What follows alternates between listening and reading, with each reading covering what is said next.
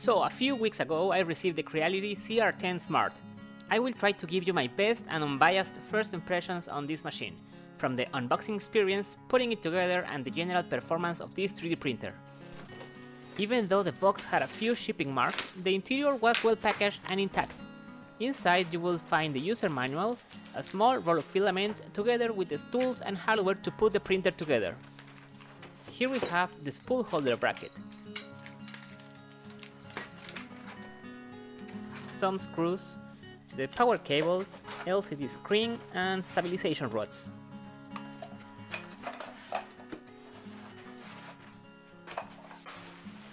The two main components, the X and Z axis frame and the main body, which weighs about 10 kilograms, came already pre-assembled.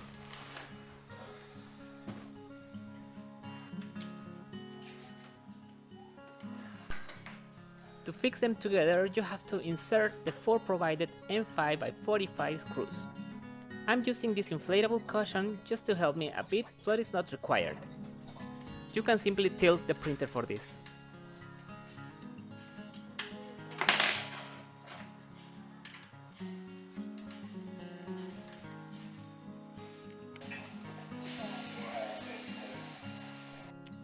The two pull rods are fixed in place with M5 round head screws and tightened up to keep the printer square.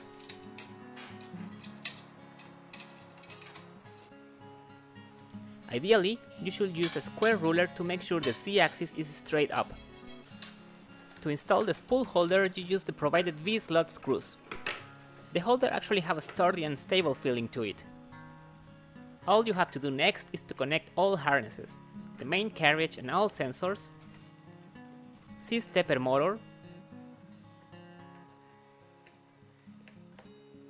photoelectric limit switch,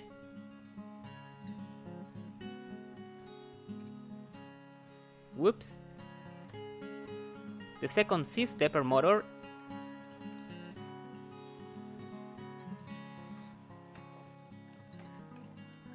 and the LCD screen.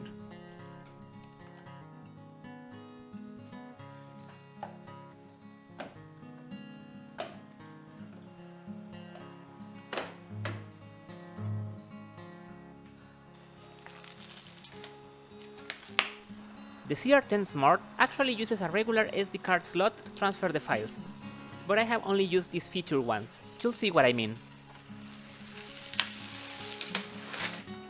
I found myself looking for the provided tools in the box, but it turned out that they came neatly stored in a tiny drawer in the front. These cutting pliers might actually look smaller if you have big hands. Something I really appreciated is the fact that the drawer closes up with the help of magnets. Yay, magnets! An interesting feature is that both C-stepper motors are connected through a drive belt, so there's no issue with the X-bar being skewed. Both X and Y belts have tension adjusters, and the machine turns on with this nice power button, additionally to the main switch in the back.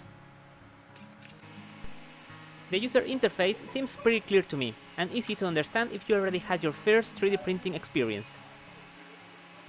Before starting the auto leveling, you have to make sure all 6 V-slot wheels are tight. Otherwise, the leveling will fail because the bed will tend to move a little bit. This can be a bit tricky, but with a bit of patience there shouldn't be any troubles. This 300 by 300 by 400 bed does not come with adjusting knobs, so everything will be done by the printer itself. The machine will create a mesh of 16 points and compensate any misalignments with the software.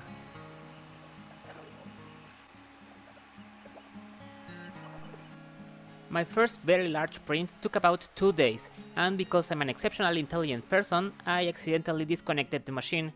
So after turning it back on, it automatically resumed where it left off, and that's why you can see this line where that happened.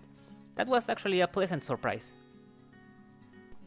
If you decide to use the smart functionality of the printer and open a Creality account, you can search and upload models and have them slice on your smartphone. The visualization of the 3D model is not as detailed as on the PC, but it provides a quick view if you want to print something quick.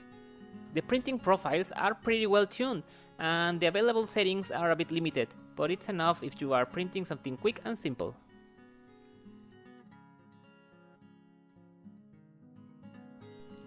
Another file transfer option, and the one that I have been using the most, is through the Creality Cloud Integration plugin in Cura.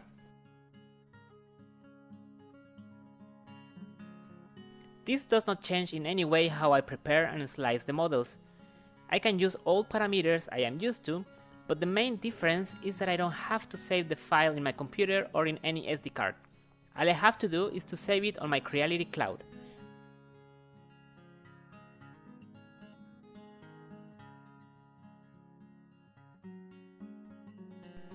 I find it very useful that you can see how the G-code looks like, so I don't have to worry a lot about the naming of the file.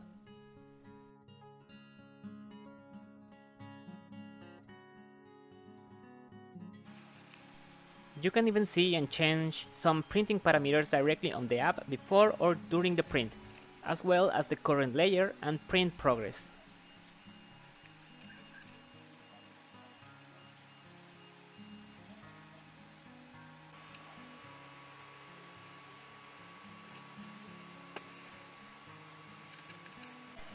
Overall, I could barely notice any difference between the CR10 cloud slicing profile and my own Cura profile quality.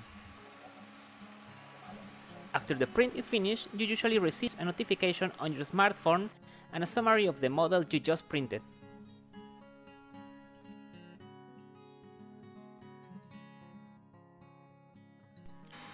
Finally, something I wasn't really expecting is for the printer to have a built-in LED light. I think it's pretty cool. Here is a side-by-side comparison of the model I sliced within the app and the one I sliced in Cura. The only visible change is the seam alignment as well as the raft size, which I set differently. I also decided not to use supports on the one I sliced in Cura because it wasn't necessary. Overall, nice, smooth results. The only negative aspect I have found so far is that the fans are pretty loud compared to other 3D printers, but that's pretty much everything you hear. This is my first YouTube review. If you have any thoughts or questions, please leave them in the comments. Also let me know if you find this review helpful. Thanks for watching. Adios!